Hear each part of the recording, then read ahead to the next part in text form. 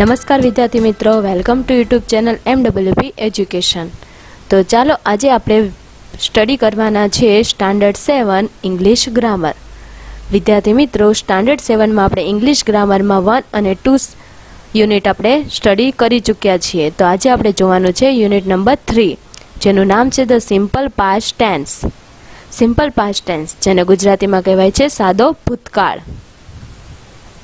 આપણે two Bina વર્તમાનકાળના Rupo M, is અને R અને ટુ હેવના વર્તમાનકાળના રૂપો હેવ અને હેઝનો ઉપયોગ શીખી ગયા છીએ।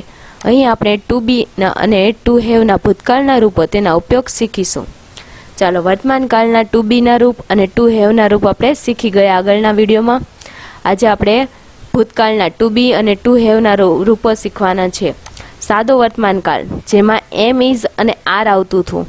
વિદ્યાર્થી મિત્રો, સાદા વર્તમાનકાળમાં એમ, ઇઝ અને આર આવતું હતું, જ્યારે અહીં સાદા ભૂતકાળમાં એમ, ઇઝનું શું થઈ જશે? વોઝ, અને આરનું થઈ જશે વેર। ટુ હેવનું થઈ જશે હેવ, એઝ હોય તો એનું હેડ થઈ જાય। ચાલો, અહીં આપણને ટુ બીની વાક્ય રચના આપેલી છે। આઈ એમ અ ફાર્મર, હું ખેડૂત છું। તો એમની જગ્યાએ હવે ભૂતકાળમાં આપણે શું લખવાનું? આઈ એમ અ ફાર્મર એની જગ્યાએ આઈ વોઝ અ ફાર્મર, કે હું ખેડૂત હતો। ધેટ ઇઝ માય સ્કૂલ, ઇઝની જગ્યાએ આવશે was. That was my school, પહેલી મારી શાળા હતી। ધોઝ આર માય બુક્સ, આરની જગ્યાએ વેર। Those wear my books. ચાલો, હેવ અને હેઝનું એક એક્ઝામ્પલ જોઈએ તો સોનલ હેઝ અ કાર। હવે અહીંયા હેઝ આપેલું છે તો હેવ અને હેઝનું શું થઈ જશે? હેડ। સોનલ હેડ અ કાર, સોનલ પાસે કાર હતી। ધે હેવ ટોયસ, તેઓ પાસે રમકડા છે તો ધે હેડ ટોયસ, તેઓ પાસે રમકડા હતા। ચાલો, ત્યાર પછી છે ત્રીજું, નિયમિત ક્રિયાપદો। હવે આપણે નિયમિત ક્રિયાપદોના ભૂતકાળના રૂપ શીખીશું। ક્રિયાપદના ટુ સિવાયના મૂળ રૂપને ડી કે ઈડી પ્રત્યે જોડવાથી જે ક્રિયાપદનું ભૂતકાળમાં રૂપાંતર થાય છે। કોઈ ક્રિયાપદ આપેલો હોય તેની પાછળ ડી અથવા ઈડી પ્રત્યે લગાડી એટલે ક્રિયાપદનું શું થઈ જાય? ભૂતકાળમાં રૂપાંતર। અહીં ક્રિયાપદના નિયમિત ક્રિયાપદો દર્શાવેલા છે, જેમ કે walk, વોકેડ, jump, જમ્પેડ, ask, asked, laugh, લાફડ, પીકનો, પીકેડ, થેન્કનું, થેન્કેડ। એવી જ રીતે પ્લેનું, પ્લેડ, સેવનું, સેવ, સ્કોરનું, સ્કોરેડ, શાઉટનું, શાઉટેડ, એવા ઘણા બધા અહીં આપણને ક્રિયાપદો આપેલા છે, જે નિયમિત ક્રિયાપદો છે। પાછળ ખાલી ડી અથવા ઈડી જ લગાવવાનું રહેશે। પણ જો ક્રિયાપદને અંતે વાય હોય, અહીં પછીનો નિયમ એવો છે કે ક્રિયાપદને અંતે શું હોય? વાય હોય। તો તેની આગળ વ્યંજન હોય તો વાયને આઈ કરી અને ઈડી લગાવવું। ક્રિયાપદને અંત છેલ્લો અક્ષર વાય હોય, તેની આગળનો અક્ષર આપણે જોવાનો, એની આગળનો અક્ષર કયો હોવો જોઈએ? વ્યંજન। વ્યંજન હોય તો વાય કાઢીને વાયની જગ્યાએ શું લખવાનું? આઈ પ્લસ ઈડી। ક્રાયનું, ક્રાઇડ, જો છેલ્લે વાય છે, વાયની આગળનો આર છે, એ શું છે? વ્યંજન છે, એટલે વાયને કાઢીને આપણે આઈ ઈડી, ક્રાઇડ। ટ્રાયનું, ટ્રાયડ। ક્રિયાપદને અંતે વ્યંજન હોય ને તેની આગળ સ્વર હોય, એ આઈ ઓ યુ, જ્યાં 5 આપણા સ્વર છે। આની સિવાયના વ્યંજન અંતે વ્યંજન હોય ને તેની આગળનો સ્વર હોય તો છેલ્લો અક્ષર વ્યંજન બેવડાવો, એટલે કે એને ડબલ વાર લખવાનો ને પછી ઈડી લખવાનું। તો આપણે જોઈએ સ્ટોપમાં છેલ્લો અક્ષર વ્યંજન છે, એની આગળનો એક સ્વર છે, સ્વર પાછો એક જ હોવો જોઈએ। સ્વર એક હોય તો છેલ્લા અક્ષરને શું કરવાનો? બેવડાવવાનો। સ્ટોપેટ, છેલ્લો અક્ષર ડબલ વાર લખવાનો, ડબલ પી ઈડી લખ્યું છે। ડ્રોપનું, ડ્રોપેડ, બેગનું, બેગડ। એવી જ રીતે અહીં ઘણા બધા ક્રિયાપદ આપેલા છે। ત્યાર પછીનો ચોથો નિયમ છે અનિયમિત ક્રિયાપદો। હવે આપણે અનિયમિત ક્રિયાપદોના ભૂતકાળના રૂપ શીખીશું। જેમ કે ક્રિયાપદ છે એનું પાછળ ડી અથવા ઈડી લગાવવાનું, કે આઈડી એવું લગાવવાથી નહીં ભૂતકાળ બને, એને આપણે વાંચવાના છે। જેમ કે ગો છે તો ગોનું શું થઈ જાય ભૂતકાળનું રૂપ? વેન્ટ। ગો એટલે જાવું, વેન્ટ એટલે ગયા હતા।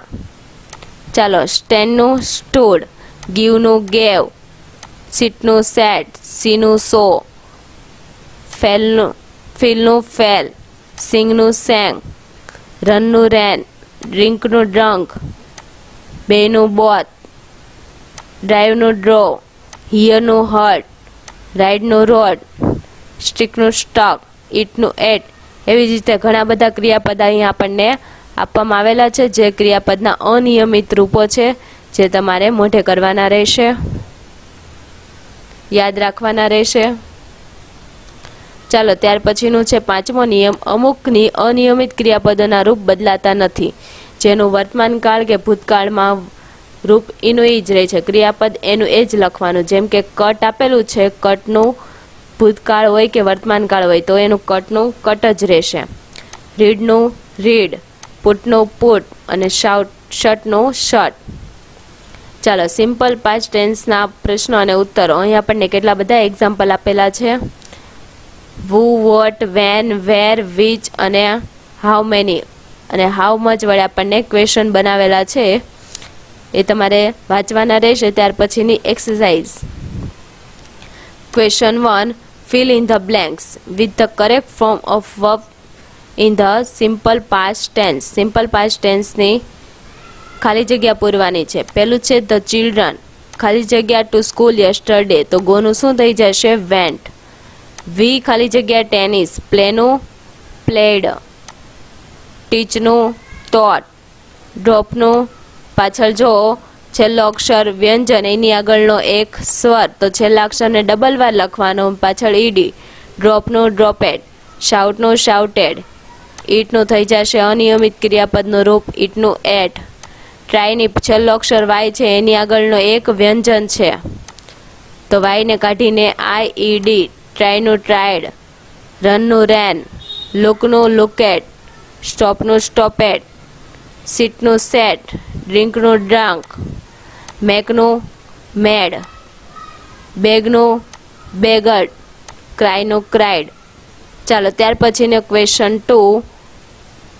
Answer the question using the verb given in the brackets. ચાલો, પેલું આપેલું છે where did Sushil go. Sushil ક્યાં જાય છે? તો કાઉન્સમાં આપણને આપેલું છે પાવાગઢ, તો આપણે લખીશું Sushil went to Pavagadh.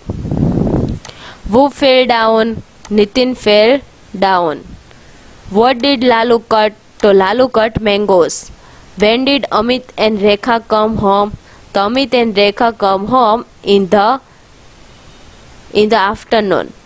Which book did Yogesh by? તો Yogesh both Gujarati novel. When did father rich office? When did father reach office? So father reach office at 8 o'clock. Where did they sit? તેઓ ક્યાં બેસેલા હતા? તો they sat in the class. How many flowers did he sell? તો he sell નું શું થઈ જાય? sold 20 flowers. Who swim in the river? તો the boys swim in the river. Which subject did the student like? The students like Sanskrit subject. What did the children play? The children played hide and seek. How much water did he drink? He drank a little water. ચાલો, ત્યાર પછીનો question number 3. રેખાંકિત શબ્દોનો પ્રશ્નાર્થ વાક્ય બનાવવાનો છે. પહેલું છે દિશા બોથ અ ન્યૂ બેગ. તો દિશા કોઈ પણ વ્યક્તિનું નામ હોય એટલે કોણ વડે સવાલ પૂછવાનું. કોણ એટલે વુ. વુ બોથ અ ન્યૂ બેગ. ત્યાર પછી છે દિશાએ બેગ ખરીદ્યું. દિશાએ શું ખરીદ્યું? શું માટે? વોટ વડે આપણે સવાલ બનાવશું કે what did Disha both a new. ચાલો, ત્યાર પછી છે તેજસ્વીની place Har foot on the left pedal. કે વુ place Har foot on the left pedal. કે તેજસ્વીનીએ પગ વડે પેન્ડલ માર્યા. તો એણે ક્યાં માર્યા? તો વેર ડીડ તેજસ્વીની પ્લેસ હર ફૂટ. ચાલો, ત્રીજું. Doctor Smita hosted the flags at the high school. તો વુ hosted the flag at the high school. પછી what did doctor Smita hosted at the high school. અને ત્યાર પછીનો ત્રીજું છે where did doctor Smita host the flag. ચોથું. મનોજભાઈ visited the dairy in the evening. Who visited the dairy in the evening? Where did Manojbhai visited in the evening? And when did Manojbhai visit the dairy? Asha arranged party on Sunday. Who arranged party on Sunday? When did Asha arrange party? ચાલો ત્યાર પછીનું છઠ્ઠું છે 50 student went to the museum. તો અહીંયા કોઈ પણ અંકનો spelling આપેલો હોય તો ત્યારે હાઉ મેની વડે બનાવવામાં આવશે. તો how many students went to the museum. Where did 50 students go? ચાલો mister Dave took dinner with my family in the evening. તો વુ ટુક dinner with my family in the evening. અને ત્યાર પછી સાતમુંમાં બીજો છે when did mister Dave tech dinner my family. આઠમું ફરીદા give Har breakfast to the beggar. તો વુ give Har breakfast to the beggar અને what did ફરીદા give to the beggar. ચાલો નવમું the beggar ask for some money. વુ ask for some money and what did the beggar ask for. દસમું Sahil finish his homework at night. તો વુ finish his homework at night and what did Sahil finish at night and when did Sahil finish his homework? તો વિદ્યાર્થી મિત્રો અહીં આપણે unit number 3 complete થાય છે. જોઈએ આપણે unit number 4 the simple future tense.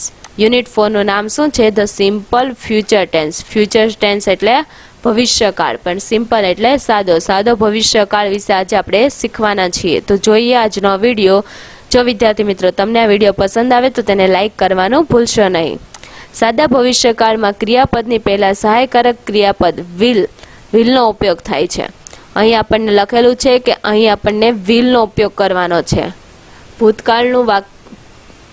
ભવિષ્યકાળનું વાક્ય હોય ત્યારે ક્રિયાપદમાં શું આવશે? વિલ. જેમ કે અહીં લખેલું છે રંજના સિંગ્સ સોંગ. તો અહીં પાછળ એસ લગાવેલો છે એટલે આ કયા કાળનું વાક્ય થયું? તો સાદો વર્તમાન કાળ, simple present tense. Ranjana sang song. Sang આવ્યું એટલે ભૂતકાળનું રૂપ છે એટલે સાદો ભૂતકાળ છે. અને એ જ વાક્યનું ભવિષ્યકાળ કરેલું છે કે રંજના વિલ સિંગ. ખાલી ક્રિયાપદ છે અને આગળ શું લગાવવાનું રહેશે? વિલ. જે સહાયકારક ક્રિયાપદ લગાવવાનું અને આ વાક્ય છે સાદો ભવિષ્યકાળનું.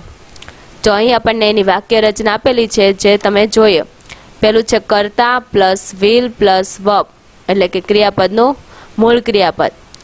કર્તામાં છે અલી પ્લસ વિલ લગાવવાનું સહાયકારક ક્રિયાપદ અને બ્રિંગ્સ ફ્લાવર.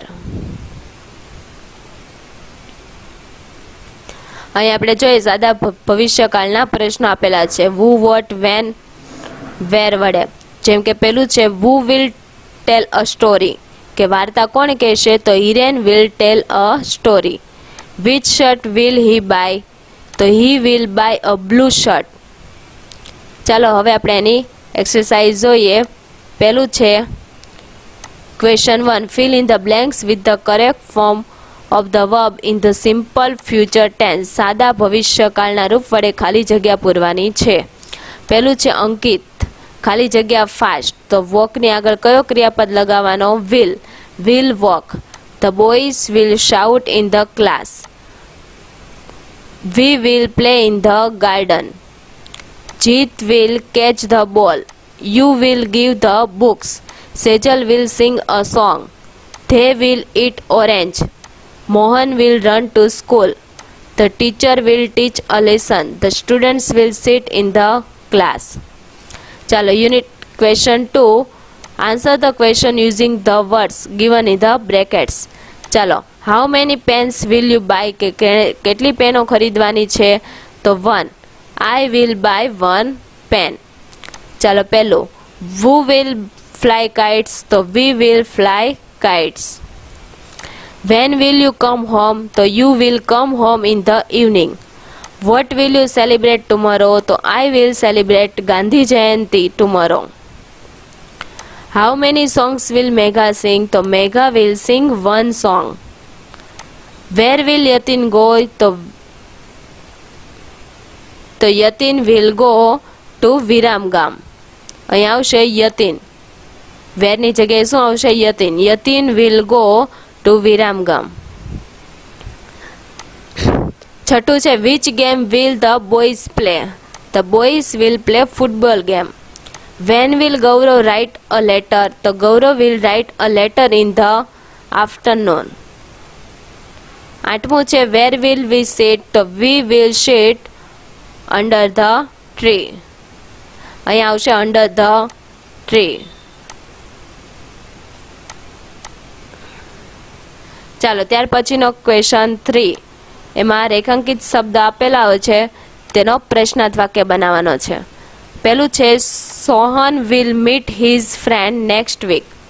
તો સોહન કોઈ પણનું નામ હોય ત્યારે વુ વડે પ્રશ્ન બને કોણ. Who will meet his friend next week. અને સોહન એના ફ્રેન્ડને મળવાનો છે, પણ ક્યારે? ક્યારે માટે વેન વડે સવાલ બનાવીએ. When will Sohan meet his friend. ચાલો રેખા will prepare hour breakfast. Who will prepare hour breakfast. તો રેખા તૈયાર કરે છે. શું તૈયાર કરે છે? શું માટે? વોટ વડે સવાલ બનાવીએ. વોટ વિલ રેખા પ્રિપેર, કે રેખા શું તૈયાર કરે છે. ચાલો Ketan and Priya will go for a movie on Sunday. તો પેલું તો નામ માટે વુ. Who will go for a movie on Sunday. Ketan અને પ્રિયા બંને જાય છે, પણ ક્યાં જાય છે? ક્યાં માટે? વેન વડે સવાલ બનાવીએ. When will Ketan and Priya for a movie, go for a movie. ચોથું Meeta will sing a song in the assembly hall. તો who will sing a song in the assembly hall. પછી what will Meeta Singh in the assembly hall અને where will Meeta સિંગ. 5મું છે the pupils will decorate there classroom. તો who will decorate there classroom. What will the pupils decorate.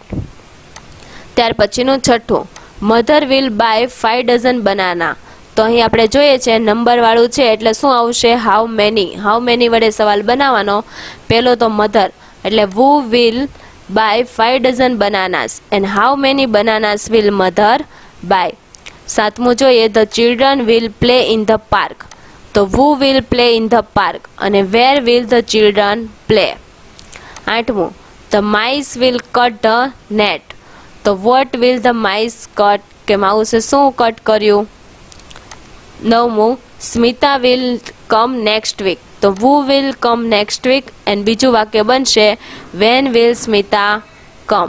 10મું છે દેવ will meet his friend tomorrow. કે દેવ એના મિત્રને આવતીકાલે મળવાનો છે. તો who will meet his friend tomorrow અને when will Dev meet his friend.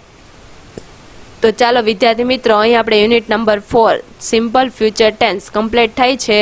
ત્યાર પછી છે unit number 5 the present continue tense, એટલે કે ચાલુ વર્તમાન કાળ. અહીં પ્રેઝન્ટ કન્ટિન્યુ ટેન્સના કેટલાક એક્ઝામ્પલ આપેલા છે. પાર્થ ડ્રોઝ પિક્ચર, કે પાર્થે પિક્ચર ડ્રો કર્યું. Parth is drawing picture. Richa rights poem. તો રીચા ઇઝ રાઇટિંગ પોયમ. બોલતી વેળા જે ક્રિયા ચાલુ છે કે ક્રિયા થઈ રહી છે તે દર્શાવવા ચાલુ વર્તમાન કાળનો ઉપયોગ થાય છે. બોલતી વખતે જે ક્રિયા ચાલુ હોય અથવા ક્રિયા થઈ રહી છે તે દર્શાવવા માટે ચાલુ વર્તમાન કાળનો ઉપયોગ થાય છે. ચાલુ વર્તમાન કાળના મુખ્ય ક્રિયાપદને પાછળ શું લગાવવાનું હોય છે? આઈએનજી જોડવામાં આવે છે.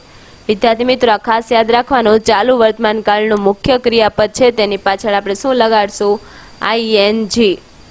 ક્રિયાપદને અંતે ઈ હોય તો ઈ કાઢીને આઈએનજી મૂકો. જેમ કે રાઇટનો સ્પેલિંગમાં પાછળ ઈ આવે છે તો ઈને આપણે કાઢી નાખવાનો અને પ્લસ આઈએનજી.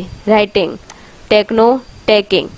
ક્રિયાપદને અંતે સ્વર હોય, AEIOU, સ્વર પ્લસ વ્યંજન હોય તે વ્યંજનને બેવડાવીને પછી આઈએનજી મૂકવું. જેમ કે સીટ, છેલ્લો અક્ષર વ્યંજન, એની આગળનો એક સ્વર, તો વ્યંજનને ડબલ વાર લખવાનું અને ING.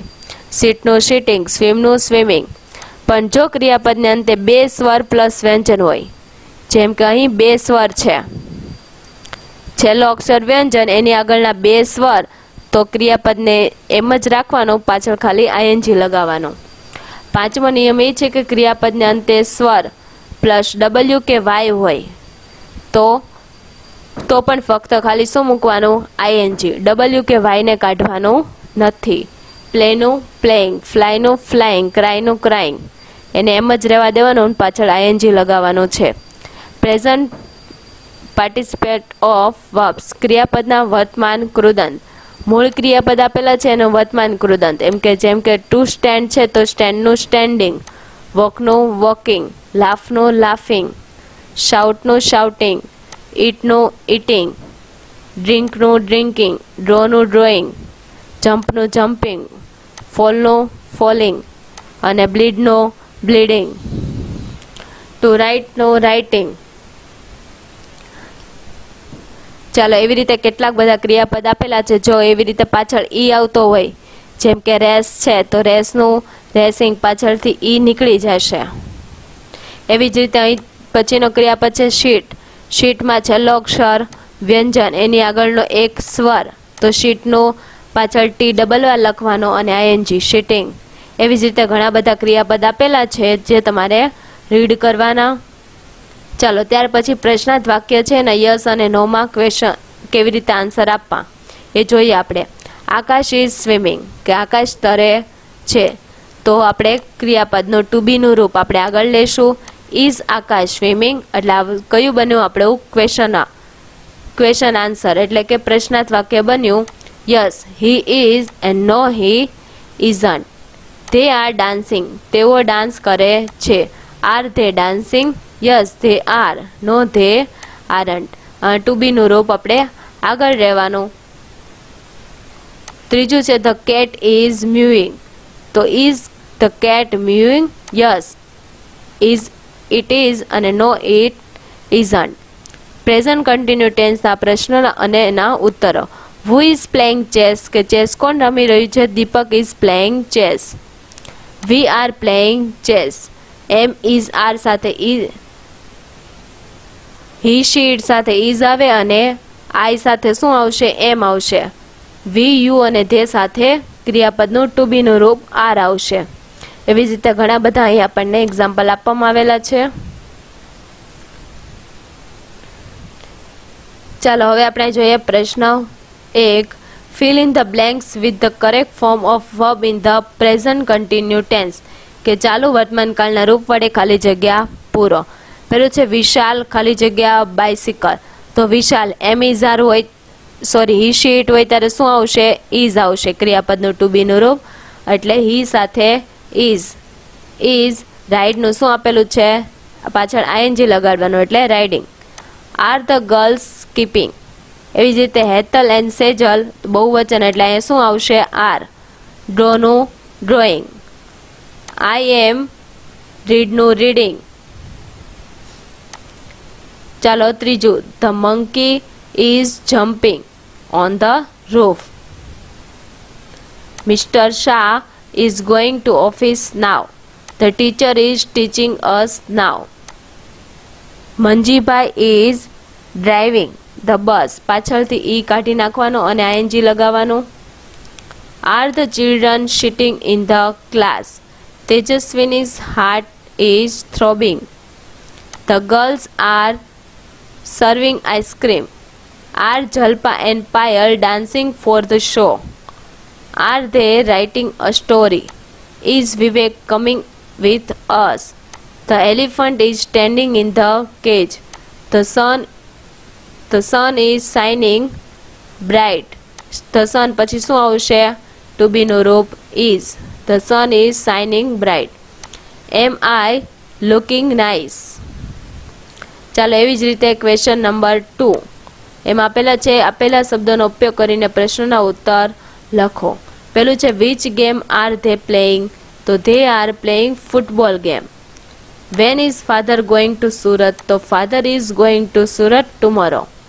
Who is swimming in the river, Manu is swimming in the river. How many kites is Chetan bringing? Chetan bringing 10 kites. What are the children making? The children are making paper boats. Where are the women sitting? The women are sitting in the garden. When are the boys coming home? The boys are coming home at 5 o'clock. How much sagar is the shopkeeper giving? The shopkeeper is 1 kilo sugar. Question number 3. અહીં રેખાંકિત શબ્દ ઉત્તરમાં મળે તે રીતે પ્રશ્નાર્થ વાક્ય બનાવવાના છે. પેલું છે અનંત ઇઝ સિંગિંગ અ ભજન, તો who is singing a Bhajan? and what is Anant singing? Who are sitting in the hall and what are the boys sitting? ત્રીજું છે Rashmi is coming at 9 o'clock. તો who is coming at 9 o'clock and when is Rashmi coming? ચોથું છે શોભા and Vikram are walking in the garden. તો who are walking in the garden and where are Shobha and Vikram walking? પાંચમું છે mother is buying vegetables now. Who is buying vegetables now and what is mother buying now and when is mother buying vegetables? છઠ્ઠું છે દીપક is drawing 2 pictures. તો who is drawing 2 pictures? How many pictures is Deepak drawing અને what is Deepak drawing 2? સાતમું છે the teacher is reading a poem in the classroom. Who is reading a poem in the classroom? What is the teacher reading in the classroom and where is the teacher reading a poem? આઠમું the girls are cooking in the kitchen. Who are cooking in the kitchen and what are the girls cooking? નવમું Vidya is learning Sanskrit.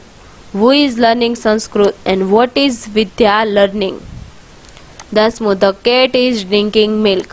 Who is drinking milk and what is the cat drinking? તો વિદ્યાર્થી મિત્રો અહીં આપણે unit number 5 complete થાય છે. તો આજના વિડીયોમાં આપણે યુનિટ નંબર 3, 4 અને 5 સ્ટડી કર્યું. નેક્સ્ટ વિડીયોમાં આપણે આગળના યુનિટ આપણે સ્ટડી કરીશું. જો વિદ્યાર્થી મિત્રો તમને વિડીયો પસંદ આવ્યો હોય તો તેને લાઇક કરજો, ચેનલને સબસ્ક્રાઇબ અવશ્ય કરજો. Thank you.